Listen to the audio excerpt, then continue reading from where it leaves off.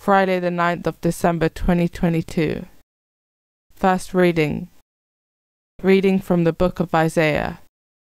Thus says the Lord, your Redeemer, the Holy One of Israel. I, the Lord, your God, teach you what is good for you. I lead you in the way that you must go. If only you had been alert to my commandments, your happiness would have been like a river, your integrity like the waves of the sea. Your children would have been numbered like the sand, your descendants as many as its grains. Never would your name have been cut off or blotted out before me.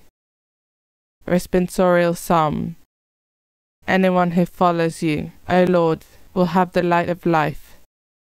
Happy indeed is the man who follows not the counsel of the wicked, nor lingers in the way of sinners, nor sits in the company of scorners, but whose delight is the law of the Lord, and who ponders his law day and night. Anyone who follows you, O Lord, will have the light of life. He is like a tree that is planted beside the flowing waters, that yields its fruit in due season, and whose leaves shall never fade, and all that he does shall prosper.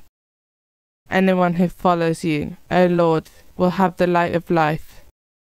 Not so are the wicked, not so, for they like winnowed chaff, shall be driven away by the wind. For the Lord guards the way of the just, but the way of the wicked leads to doom. Anyone who follows you, O Lord, will have the light of life. Gospel acclamation. Alleluia, Alleluia. Say, the King, the Lord of the world, will come. He will free us from the yoke of our bondage. Alleluia. Gospel. Reading from the book of Matthew. Jesus spoke to the crowds. What description can I find for this generation? It is like children shouting to each other as they sit in the marketplace. We played the pipes for you, and you wouldn't dance. We sang dirges, and you wouldn't be mourners.